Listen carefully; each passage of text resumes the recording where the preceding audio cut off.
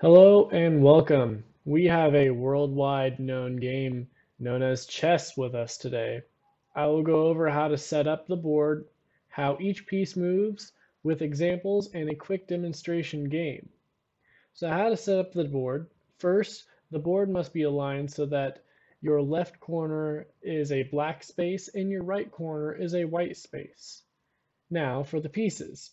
In those corners, you place the castle-shaped pieces. These pieces are called rooks.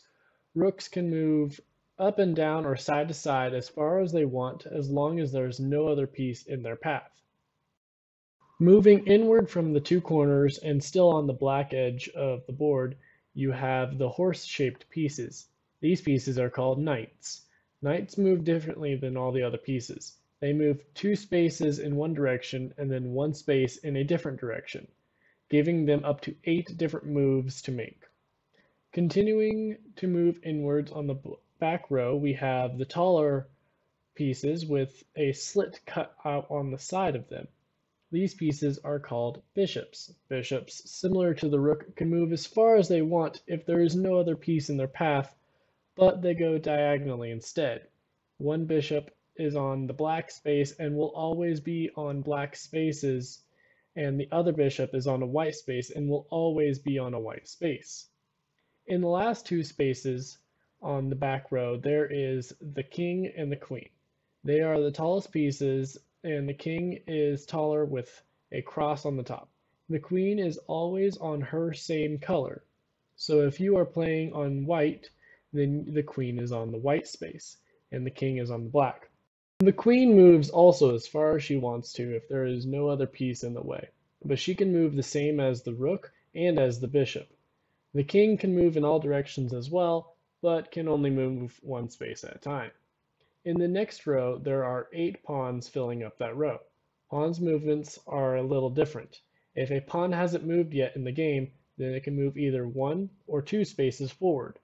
If it has already moved, then 1 move forward is all they can do. They cannot move side to side.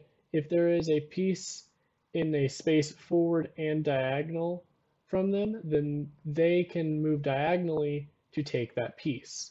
Also, if you move a pawn 2 spaces and only on your opponent's following turn, they could have taken out your pawn, they can do it still.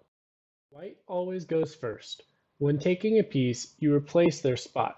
You don't have to take a piece if you don't want to, especially if taking that piece makes it or another piece vulnerable that you don't want to lose, like a queen. If you place pieces in a way that you are able to take out the king in your next turn, you say that your opponent is in check.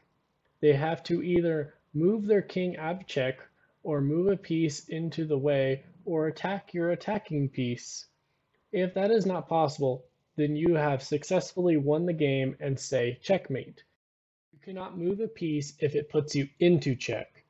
There is a situation where a player cannot make any move legally, but not in check. This is called a stalemate and is considered a draw, so no one wins or loses.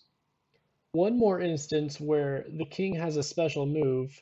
This move is called castling. Castling can be only performed if there is no other pieces in the way and neither the king or the rook has moved yet. To castle, the king moves 2 spaces towards the rook and the rook moves to the other side of the king. That is all the rules of the game of chess. Let's play a quick game.